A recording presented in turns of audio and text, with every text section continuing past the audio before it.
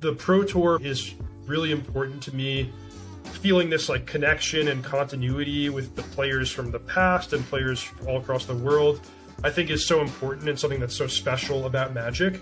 I think you can make a good argument this was the single most meaningful finish that I've had. Prior to this, I think the story of my career is like, okay, Reid's, pretty good player who's been around for a long time. He's consistent. He's accumulated a lot of good finishes. And that's great. I'm happy to have that legacy. But there's a difference between accumulating, solid finishes and actually showing up and getting first place.